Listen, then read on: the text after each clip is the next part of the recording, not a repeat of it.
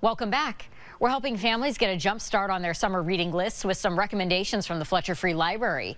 Joining us now is Megan Butterfield, the Youth Library Manager. Thank you for being here. Thank you for having me. So let's start with the little ones. What books do you have for them?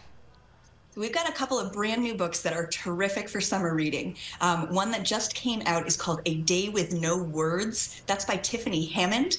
And it tells the story of a boy with autism and how he goes through his day communicating without using language. He uses a tablet to communicate, and his family uses other nonverbal strategies. It's gorgeous illustrations. The author is an autistic mother, a storyteller, and an educator. Highly recommend. We've also got 100 Mighty Dragons, all named Broccoli. This is a hilarious book by David La Rochelle. My coworker says it is hysterical, adorable, and math-centric, and that they gleefully do the subtraction and addition of dragons throughout the book. They also love the unexpected names and portraits of the dragon babies at the end. Total kindergartner slam dunk. That definitely does. What other ones do you have for them? One more for the younger kids is a brand new book in the First Conversation series. This book is called Every Body, A First Conversation About Bodies. Other books in this series have talked about issues like race, gender, consent. They do an amazing job of making complicated and tricky discussions accessible for kids and families. This is a great book for fans of Tyler Fetter's book, Bodies Are Cool. And how about the older kids? What do you have for them? So there's a great new middle grade graphic novel by Matt Tavares. It is fictional but based on true events. This book is called Hoops.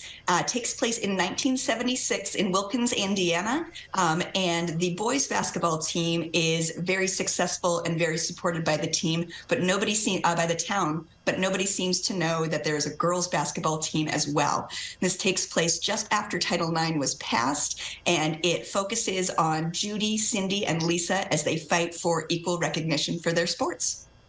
And what else for older kids?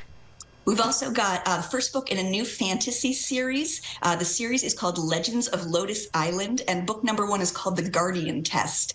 This is a fantasy series for middle grade readers, perfect for readers who love animals and magic, and book number 2 comes out in July. Very cool. What about for teens? So for teens, I've got 2 great books we're excited about. The first one is called The Lesbiana's Guide to Catholic School. That's by Sonora Reyes.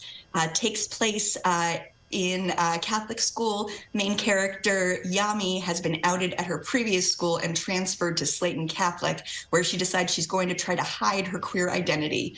It's funny, it's moving. My colleague says, I would have loved to have been able to read this book when I was younger. And then finally, we also have a horror book for teens.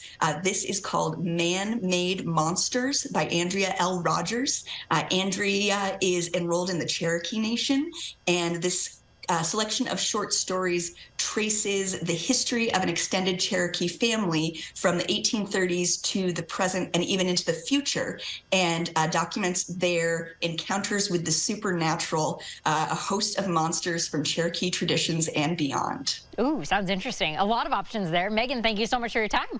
Thank you. Coming up this year's